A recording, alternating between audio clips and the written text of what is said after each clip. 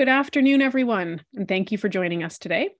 My name is April Wepler, and I am the Engagement Coordinator at the Canadian Environmental Law Association, or CELA. I want to thank everyone for joining us for the webinar. This is the first in a series of 3 webinars where we're looking at air quality issues in Aamjiwnaang First Nation.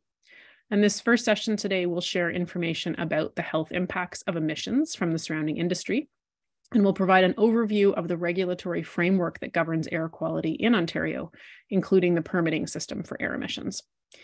And before we get started, I'll just share my own land acknowledgement. So I'm in Guelph. I live on the banks of the Speed River, and we're on the traditional lands of Anishinaabe and Haudenosaunee peoples, as well as treaty lands of the Mississaugas of the Credit First Nation and 6 Nations of the Grand Watershed. And I will start by telling you just a little bit about the Canadian Environmental Law Association. CELA is a public interest law clinic dedicated to environmental equity, justice, and health. We were founded in 1970, so CELA is one of the oldest advocates for environmental protection in the country. With funding from Legal Aid Ontario, CELA provides free legal services relating to environmental justice in Ontario, including representing qualifying low-income and vulnerable or disadvantaged communities in litigation. And we also work on environmental legal education and law reform initiatives. And then I'll just also mention that the Canadian Environmental Law Foundation is the charitable arm of CELA, and the foundation influences and uses environmental law and policy to safeguard equity, justice, and health. The foundation's key initiatives include the Canadian Environmental Law Archives, an annual fellowship for one aspiring environmental lawyer, and the Access to Justice for Northern Communities initiative. The foundation has been around since 1993 and has been raising funds to support CELA's projects, as well as archiving documents that chronicle the history of Canadian environmental law. All right, and I am joined on the line today by my colleagues from CELA, Teresa McClenahan, who is our Executive Director, and Jackie Wilson, who is a lawyer with CELA. Also on the line is Zoe St. Pierre, who is the articling student at CELA. And we were invited to plan these webinars and deliver these webinars in the communities with a planning team from Aamjiwnaang. So we have Matt Stone, who is a hybrid staff lawyer with Indigenous Legal Services and Legal Aid Ontario, Ember Chapdelaine, who is the articling student for Legal Aid Ontario, and Jeff Plain, who's a community legal worker and Aboriginal Justice Coordinator with the Community Legal Assistance Sarnia Clinic. And so this is our agenda for today. A quick bit of housekeeping before we get going. So we're hosting this today on Zoom webinar. You'll notice that your mics and your cameras are turned off. And we have also turned off the chat feature just to help keep comments and questions organized. So we would ask that you pose any questions that you have in the Q&A feature. So I know everyone's super familiar with Zoom these days, but there is a little icon in your icon bar for the Q&A. You can click on that and ask any questions that you have in the Q&A feature, and we will take questions after the presentations. So we're going to hear from both Teresa and Jackie today, as I said, talking about the health impacts of emissions, the cumulative impacts, as well as an overview of the Ontario legislative framework for air quality. So before I pass the mic over, I'll just give you a little bit more context. This is the first in a 3-part series. We are recording the session today, and we will, as soon as possible, make it available for viewing afterwards. It'll be posted on our website and circulated to everyone who registered. There are 3 webinars in the series. They happen on Tuesdays at 12:30. So the next one is May 2nd. The third is May 9th. The second one will talk about what information about air emissions is available to the public and how you can access it.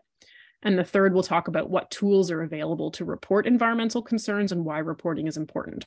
And you'll notice as we get into today's presentation that these topics are very intertwined. We wanted to break them up into 3 sort of digestible, shorter webinars out of respect for everyone's time. And then these 3 sessions will be followed up by an in-person session in the community in late May. So we'll present some of this information again with more nuance and information as we'll have more time. As well as hosting a summary advice clinic, so a pop-up legal clinic where you can pose questions to Teresa or whatever other counsel we have on site. And then the last thing I'll say before I pass the mic over is just some context about CELA and how we can help. We really want to come into the community and be helpful and help to affect some change. We're probably not going to be the solution for litigation or taking anyone to court, but we can push for regulation, enforcement of standards, consideration of cumulative impacts, those sorts of things. And I think Teresa will speak a bit more to that. So with that, I will pass the microphone over to Teresa. Great, thank you, April. So yes, as April said, there are going to be 3 webinars and then in person. So they are going to be fairly high level today, and then next week, we'll start to delve a bit more into what to make of some of the information from today. So starting with a basic regulatory context, we have the Canadian Environmental Protection Act in Canada. It's actually undergoing some revision now in the federal parliament, but the current version has been in force since 1993. And there's a section that talks about when substances are toxic because they may constitute a danger to human life or health in Canada. Benzene has been declared to be toxic under CEPA. Toluene, which I also have some slides about, is not considered CEPA toxic, but does have some important human health implications in large quantities. Next slide. Or can I advance them, April, as a presenter?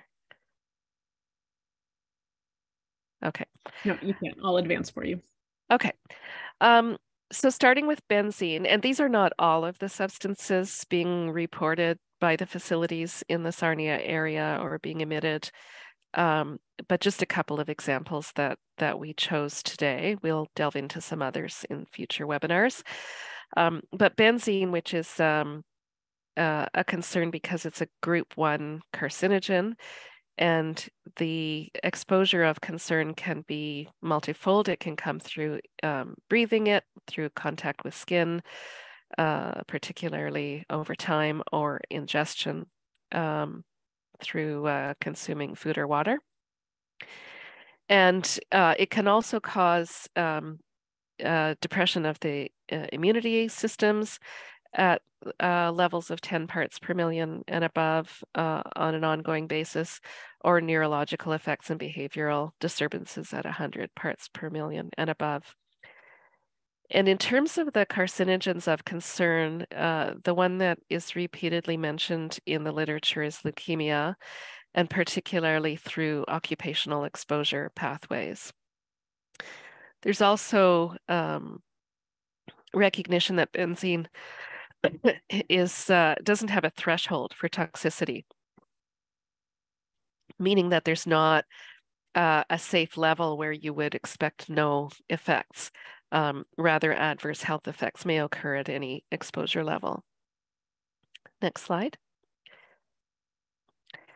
And then looking at another substance that's reported to the National Pollutant Release Inventory, which we'll see in a moment, is from the petroleum refineries, is toluene.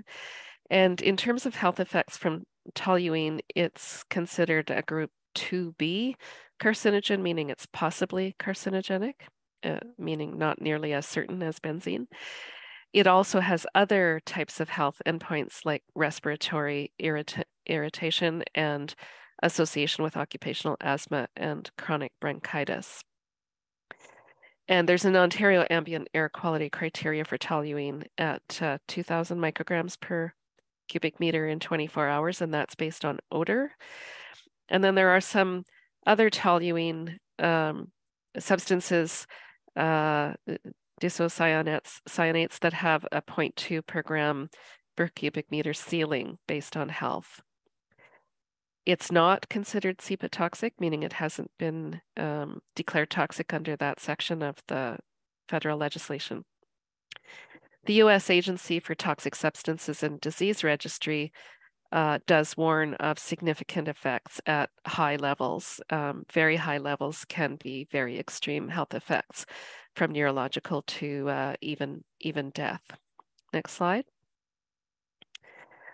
So we conducted some searches of the National Pollutant Release Inventory to see what the total reported emissions of some of the substances that the refineries are reporting on amount to.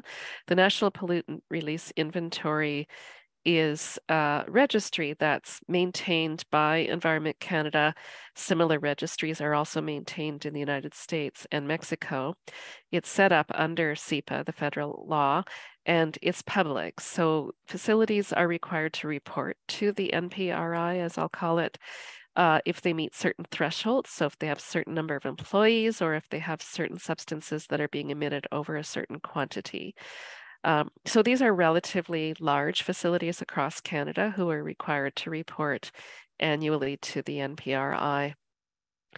So the Imperial Oil Sarnia refinery plant is required to report. Its ID number is 3704 if you do a search. And in one of the future webinars or in person, we'll run a little toolkit on how to search the registry for facilities or geographically in your area. And just the way that I grabbed the screenshot, the label for benzene fell off the list, but the top brownish color, if your slide shows the same colors as mine, is benzene. And then there are a number of other compounds shown. For totals, for example, in 2021 of something approximately 13 tons of emissions.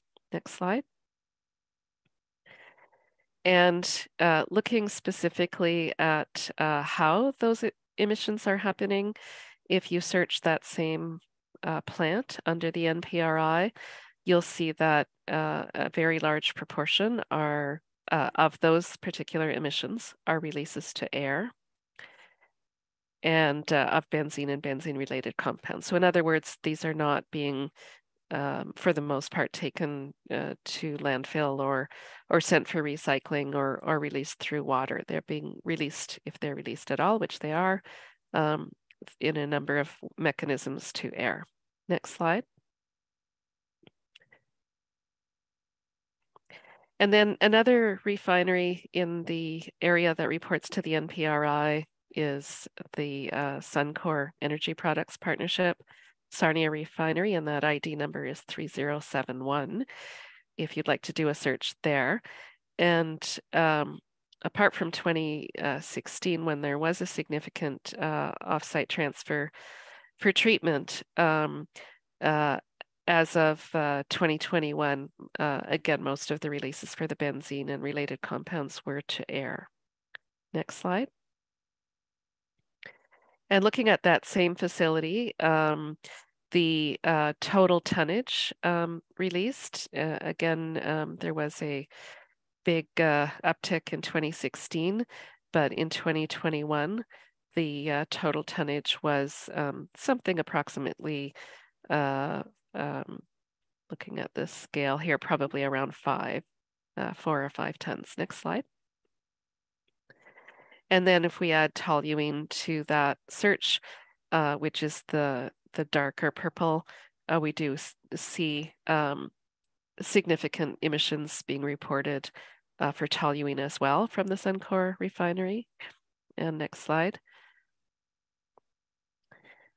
So the question is, what health-based standards exist around these standards, around these substances? And one place to look at that question is to ask what the Ontario ambient air quality criteria are. These are criteria that have been set by the province based on studies done nationally and then adopted in each province in terms of proposing the criteria that we should strive for, ensuring that the substances remain below these levels for a health perspective. And so for benzene, Ontario established general ambient air quality criteria of 0.45 micrograms per meter cubed on an annual basis, or 2.3 micrograms per meter cubed over a 24-hour basis. And both of these were established in order to provide protection against chronic effects. Next slide. So there is a system of monitors across the country, and that's publicly available. We'll delve more into that in a future webinar about how you can get at that and pay attention and see what the surveillance network is showing over time. But they show in 2019 benzene levels in Sarnia at the monitor, which is located at 700 Christina Street in Sarnia. We took a look and it's at the Service Ontario office. So that is showing maximum of 2.047 micrograms per meter cubed, minimum of 0.100 micrograms per meter cubed, and there's a wrong unit there, and a mean of 0.419 across 57 samples taken at that surveillance station in 2019. CARAX also has some mapping to help visualize the results across the country or in a particular region of the country. And then I also showed the ethyl benzene results at that station. Next slide.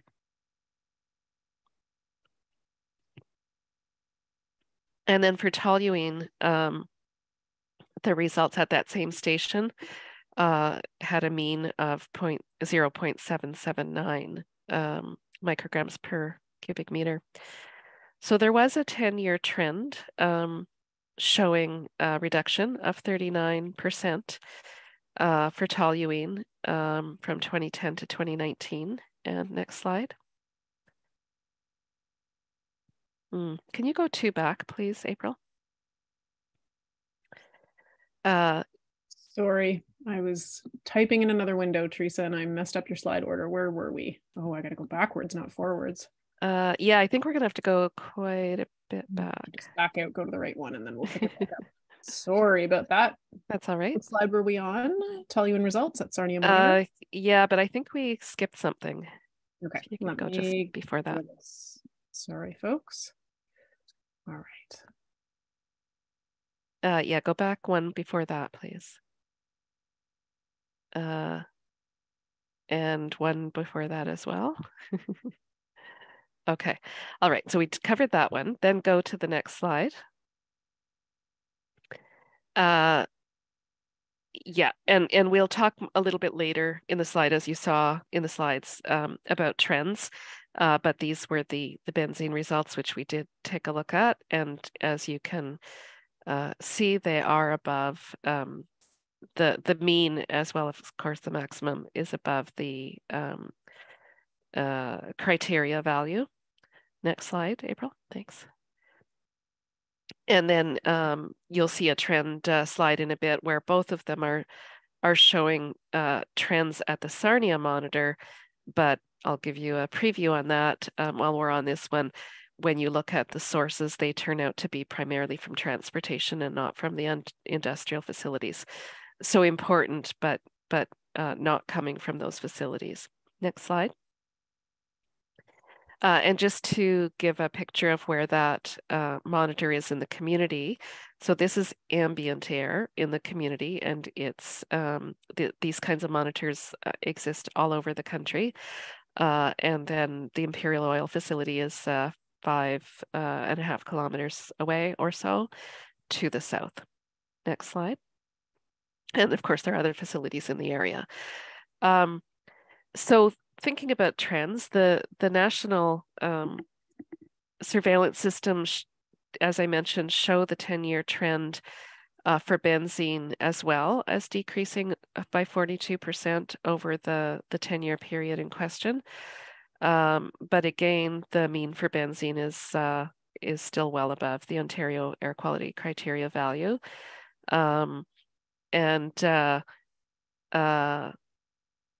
If we go to the next slide,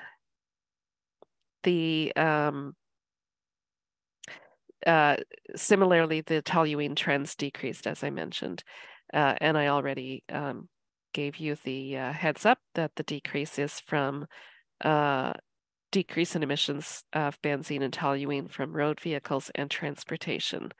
Otherwise, the fugitive sources and the point sources from industry have been relatively flatlined over the 10 years. Next slide. So I think it's over to Jacqueline. Thanks very much. I'm going to take a quick look at Ontario Regulation 4/1905, which sets out 3 approaches to regulating air pollution. The first is provincial standards that are set. The second is site-specific standards, and the third approach is what are called technical standards.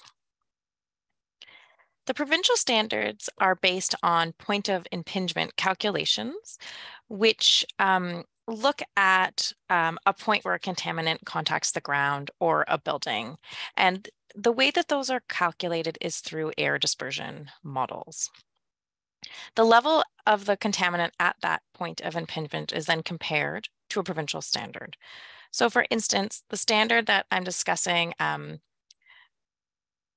at this point isn't exactly what is coming out of the stack. It's what is coming out and then calculated through these models at a ground or building site.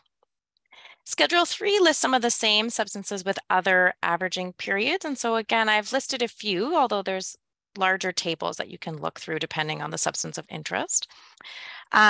So for example, benzene is 0.45 micrograms per cubic meter on an annual basis as a different standard as well. Under this regulation, the second way to comply is through what are called site-specific standards, and an individual facility can request a less stringent air pollution standard through an application, which is posted on the Environmental Registry of Ontario.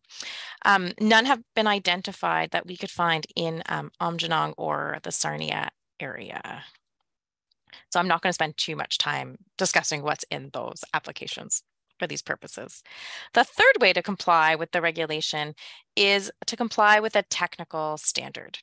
They are industry specific, and they look at specific equipment too. There's an application required first to create the standard.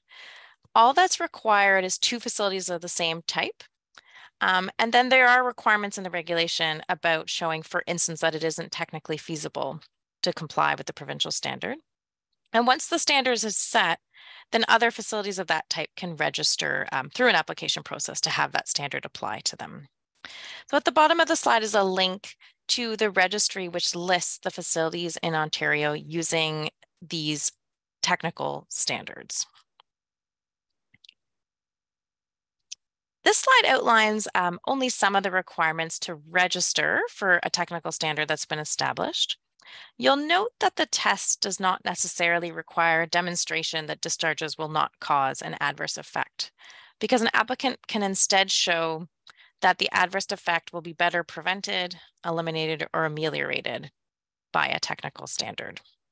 There's also a requirement to show there is no public interest reason sufficient to refuse approval.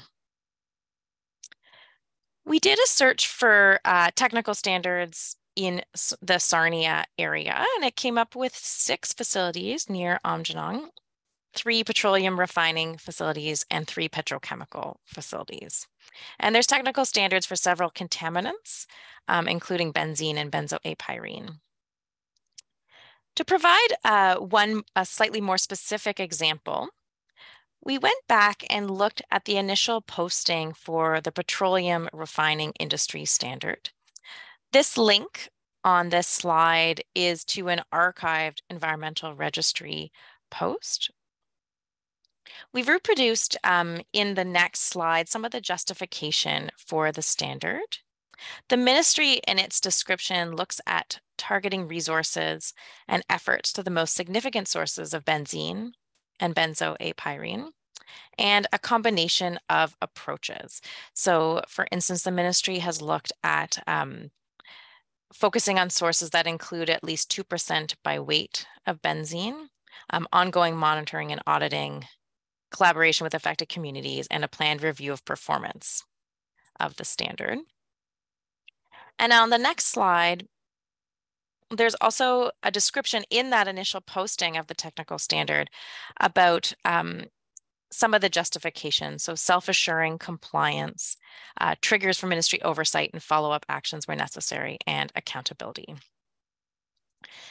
Turning to the current technical standard then for petroleum refineries, the crux of it is that it creates equipment type standards which need to be met, or if other equipment is used, you must show it is at least as effective as controlling benzene pollution.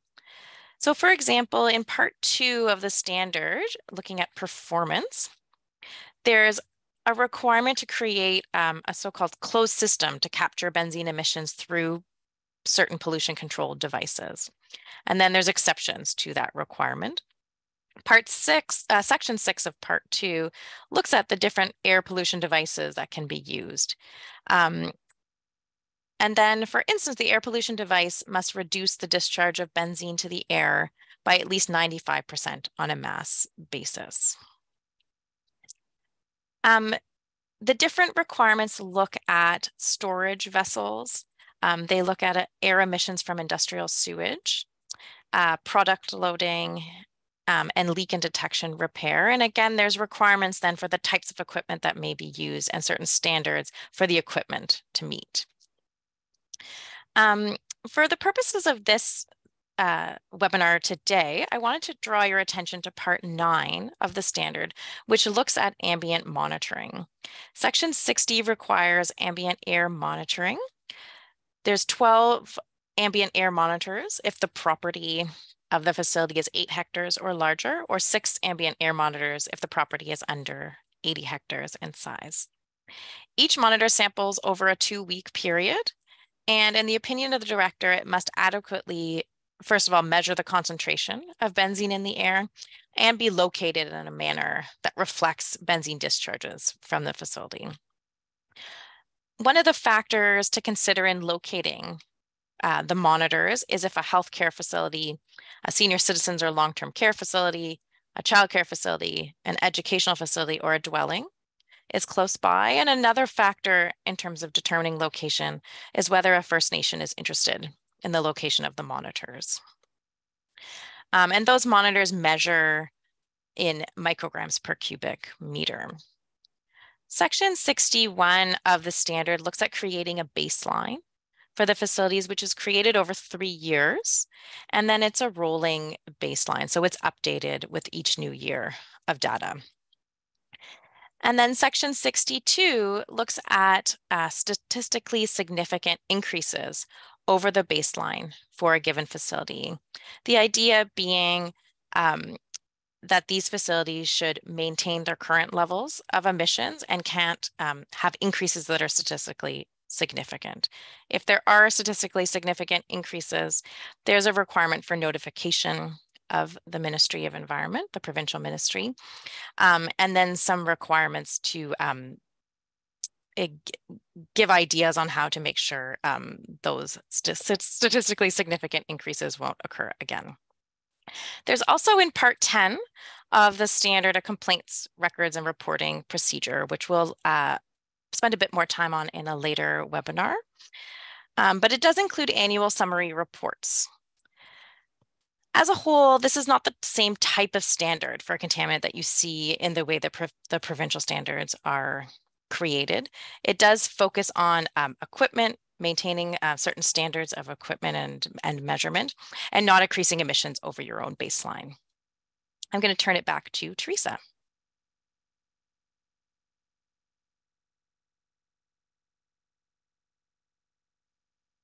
Teresa, you're muted still. Thank you. So if we look at the facility-specific reports that are required under the technical standard that Jacqueline just described, Imperial Oil is an example of a facility providing reports. And so looking at the 2019 report, we see a range of individual results, and we'll pull those up in a moment. Individual results for benzene, and each of those sample points representing a 2-week interval. Many of the samples are above the Ontario ambient air quality value for benzene, and I'm saying that in recognition that there is a technical standard, but if we want a number to compare them against, the ambient air quality number in the community is not something you would find at these monitoring stations on site. And many of them also have not only 2-week samples, but annualized values above that ambient air quality number. And I'm indicating a few if you look in the detail when you get the slides at the rows and columns mentioned.